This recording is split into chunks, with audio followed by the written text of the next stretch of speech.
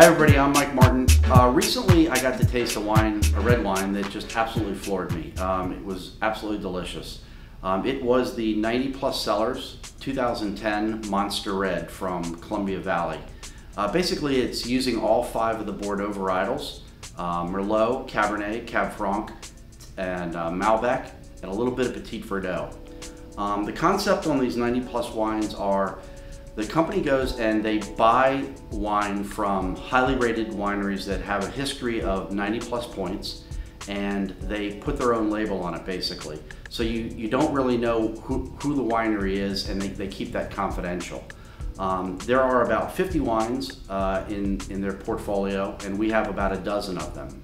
But this red Monster wine really impressed me. They only make about 900 cases. It is available now. There's a fair amount, and I just really love this wine.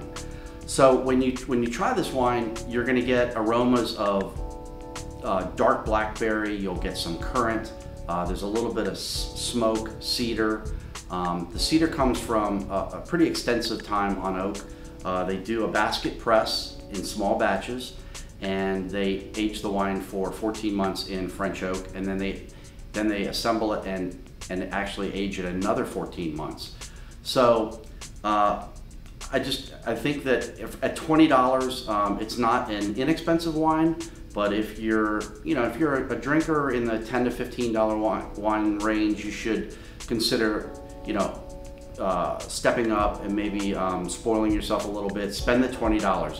If you are drinking wines that are in the $40, $50 range, I think you'd be pretty impressed. Save a little bit of money and try this wine. Try it with some healthy foods like ribeye steak smothered in onions and mushrooms, or even better, a cheeseburger with, say, blue cheese and bacon. All right, Monster Red. Enjoy.